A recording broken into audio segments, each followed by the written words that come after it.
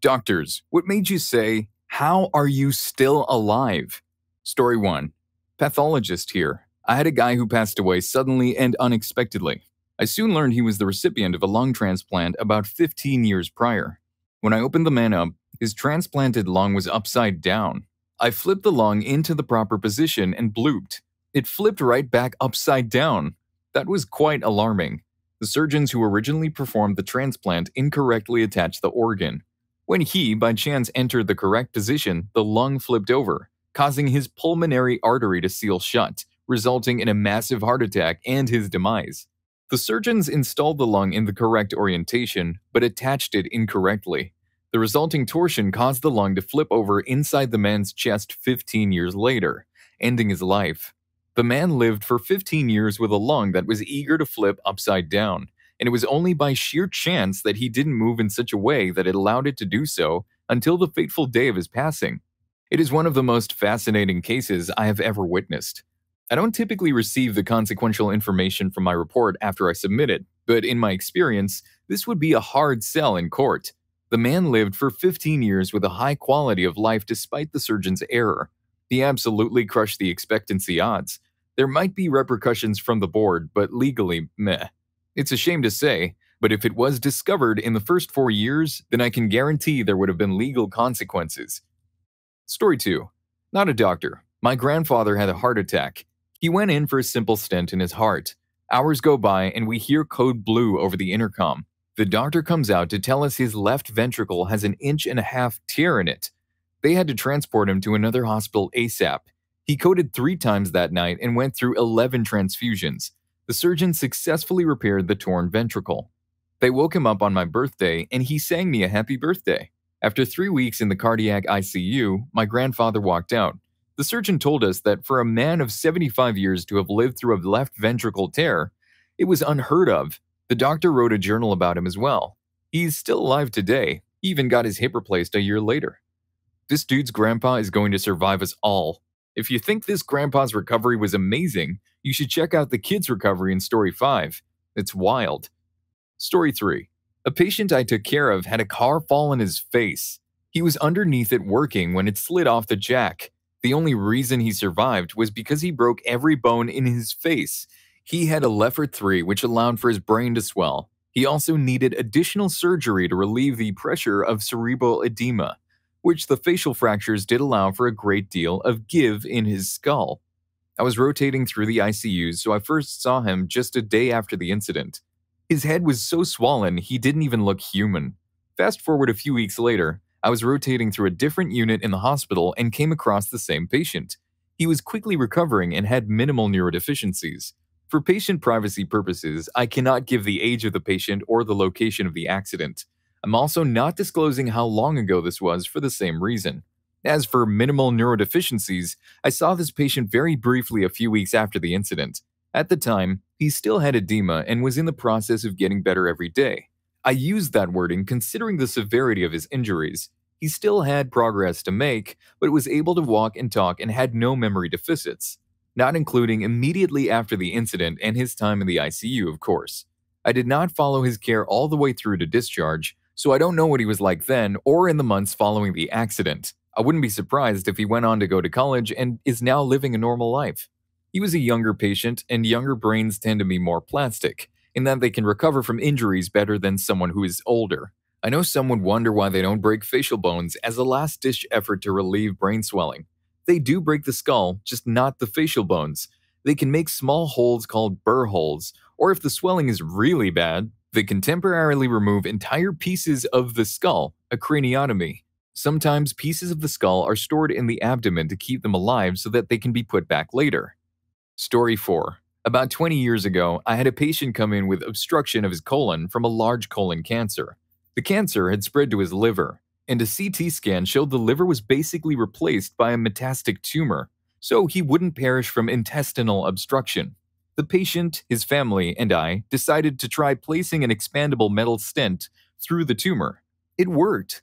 His obstruction was relieved, and he was able to go home to spend his last days with his family. 18 months later, the patient came in for an office visit for heartburn. He was even more jaundiced than when I first met him, but he felt basically well and was eating well.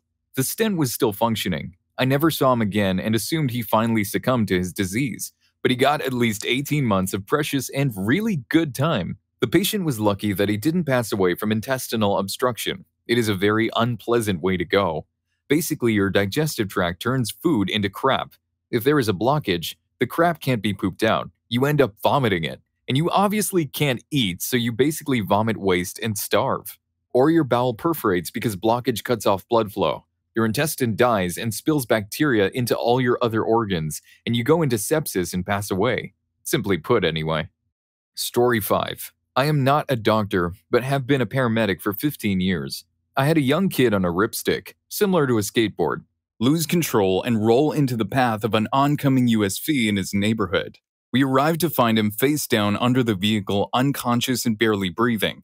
After all was said and done, he had bilateral femur fractures, one lower leg fracture, multiple rib fractures, and a blown pupil, an open skull fracture, and a subdural brain bleed. Attention pneumo, air escaping lungs into the chest cavity, will squish the lungs and heart if untreated.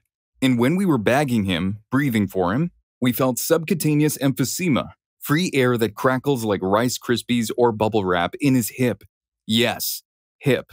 We flew him to the Children's Hospital, expecting him to perish within the hour. He was in a coma for days and had to have multiple surgeries, but made a complete recovery, 100% neurologically intact as well, and graduates high school in the spring. His was such an amazing case that the hospital made him one of their Miracle Kids of the Year. Parents, please make your kids wear helmets, even in the neighborhood. It wouldn't have prevented all of his injuries, but it would have substantially lessened the brain trauma he suffered. Story 6. First, some backstory. In Brazil, you can start an internship way earlier than in most American and European medical schools, so keep that in mind. I was in my 4th year of medical school and on my first day as an intern in a trauma hospital. After training, there was a bus crash right before, so all the staff was occupied when a woman came in screaming, "My life is about to end! I got in the head!" She told us she owed money to a dealer. Now I believe her because she has burn marks and gunpowder right there in her skin, and a hole. Let me remind you that I am a student and there are no available doctors at the moment, so I ran to my professor who was with another patient and relayed the story. I also told my professor that the patient is lucid and has normal vital signs. He ordered me to do a CT scan. The CT shows that the bullet entered the forehead through the first layer of the frontal bone, but not the second, headed down through the palate and stopped on her 5th cervical vertebra. There was no brain damage at all, so we admitted her and did a tracheostomy along with emergency reconstructive surgery, only a first, not definitive approach, along with a cervical collar. After she was stable, 3 hours later in her room, we went down to see other patients. The ER then gets a call. "Hello, we are from the X hospital, 20 kilometers away from ours, and we found a patient of yours in our emergency." Then the nurses on the floor realized she was missing. She jumped a 3rd storage floor, broke her ankle, and got on buses and went to the other hospital. Why? She said, "I saw him there. He came to finish the job."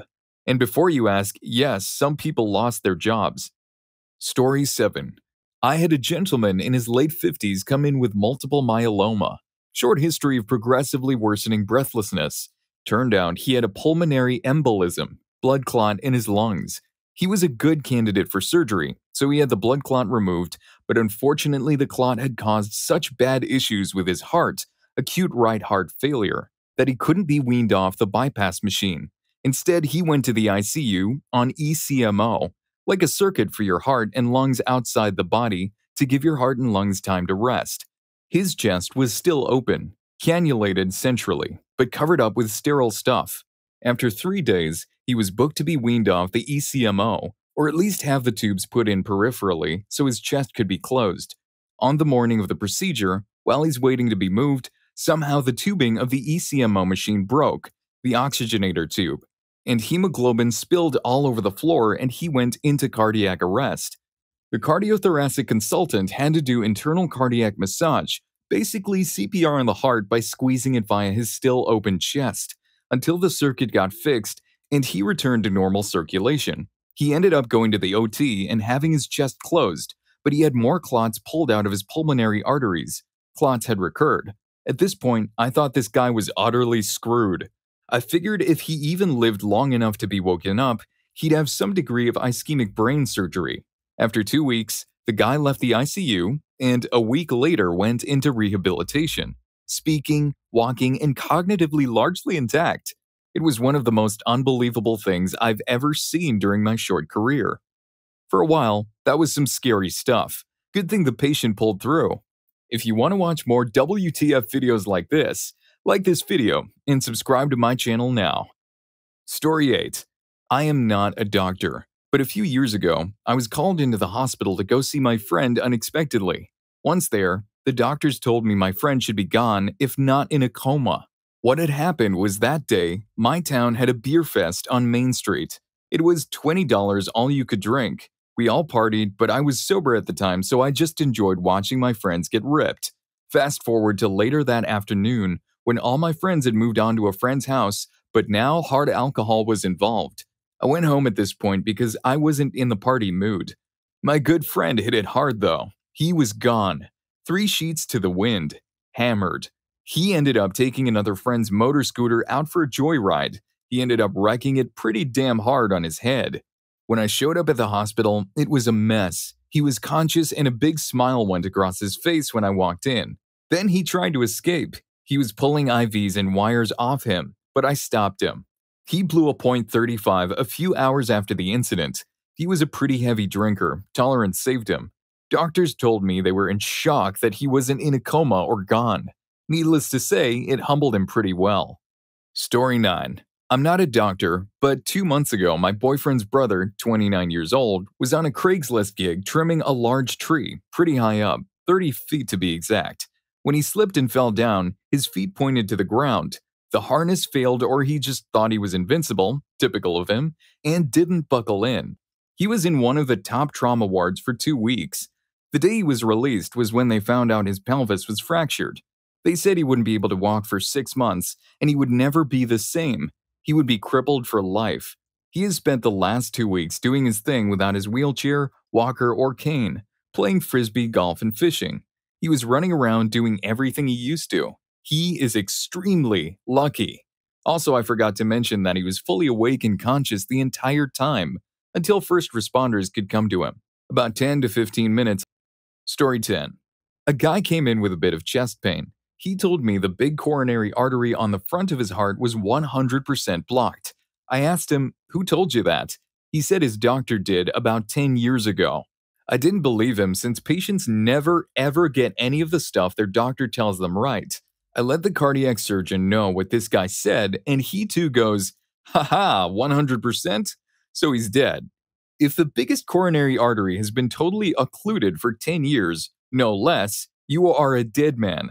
Lo and behold, we got an angiogram and it was 100% occluded. The artery in the back of the heart made a connection with the front of the heart to pick up the slack. He was a lucky guy. Wow, this dude was a zombie for 10 whole years. Story 11. I used to work as a clerk in diagnostic imaging at a hospital, and we had a man come in for an x-ray complaining of chest pain. His record showed his last visit was 2 years prior, when he got buzzed and fell into a fish tank, breaking it. The ER stitched him up and sent him home. Fast forward 2 years and we all gathered around the computer screen looking at an x-ray that showed a 12-inch long pierce of fish tank glass sitting in his chest, with his aorta resting right on top of it. It was on an angle running from his left shoulder down towards his right hip. There were other shards of glass too, but this one was the biggest. Emergency surgery happened right away. Story 12. I'm not a doctor, but I'm a nurse and my story is good too. I had a college student come into the unit on the night of their birthday. They wanted to party but had a test the next morning. One of their friends told them that if they took 1 Adderall for every drink that they had, they'd be sober by the morning. They had 15 shots and 15 20-milligram Adderall tablets. If you were wondering, no, that does not make you sober. It does, however, make you rip off all your clothes in a hallway, spit at the nurse that is trying to help you, take a crap over everything, and then literally be gone. Luckily for them, they didn't pass away for good. We got them back and they spent most of their sophomore year of college in a hospital, with a hole in their neck, learning how to walk again. Story 13. I am not a doctor, but I work in cardiology, and my doctors all do rotations at our hospital. Our hospital is a level 5 trauma center, and it's the closest hospital to a lot of rural areas, so a lot of traumas that happen way out in the middle of nowhere end up at that hospital. This guy came in having been in a car accident. He was covered in road rash and he has a big wound in his chest.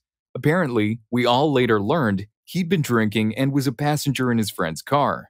He wanted out of the car, but his friend said no. So this guy, once again hammered, decided to try and jump out of the car window. He somewhat succeeded, but his shirt caught on the side view mirror, and he got dragged until the driver stopped flipping out enough to come to his senses and stop. I guess this dude thought that movie stunts were easy to do in real life and tried it out for himself. Story 14. Paramedics here. So many, but two come to mind. I responded to a well-being check, basically checking on someone no one has heard from in a while. I get there and the police advise that the woman is gone and appear to be so for a while, middle of summer. I can smell her before getting close to the house. I put on protective gear and air packs to move the body. We carefully move her into the body bag and she opens her eyes and gasps. She was alive. We got her to the hospital alive and she lived for several days more. The second was a self-inflicted gunshot wound. He was awake and tried to talk but obviously couldn't. We ended up sedating and intubating, but he lived and walked out of the hospital after tons of reconstructive surgery. Story 15. An old guy comes in with his wife. She tells me he passed out last week, and I couldn't wake him up. After about 2 minutes, he came around and he didn't want to go to the hospital, so we booked an appointment to see you. I'm a little concerned by this, and his heart rate is a little slow, so I sent him for an EKG. Heart rhythm tracing. I got a call about an hour later from the cardiologist reviewing the EKG, calmly thanking me for sending him in because the wiring in his heart essentially wasn't working and he could drop dead at any moment. Again, because the week before, he hadn't passed out, he died. Through some lucky miracle, his heart started again. He's got a pacemaker now and he and his wife are doing just great. Story 16. I was seeing a new patient but could not focus on my exam because the younger sister, who I was not seeing that day, looked like a freaking ghost. I finally asked the mom if I could check the little sister's hemoglobin. It was 2.1. Mom was planning to bring her in the next week to discuss pica.